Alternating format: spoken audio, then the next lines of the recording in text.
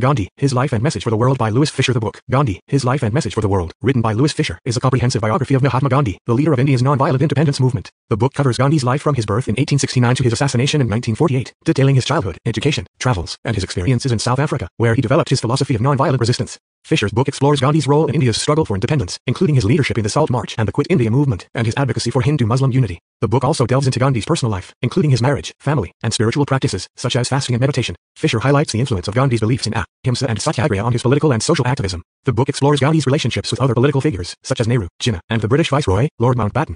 Fischer describes Gandhi's impact on India and the world, including his influence on the civil rights movement in the United States and his inspiration for nonviolent resistance movements around the world. The book also examines the criticisms and controversies surrounding Gandhi, including his views on caste, women's rights, and his response to the partition of India. Fischer provides historical context for Gandhi's life, discussing the British Raj in India, the impact of World War II, and the social and economic conditions in India during Gandhi's time. Overall, Gandhi, His Life and Message for the World, provides a comprehensive and insightful look into the life and legacy of one of the most important figures in 20th century history, whose ideas and actions continue to inspire people around the world. Like and subscribe for more content.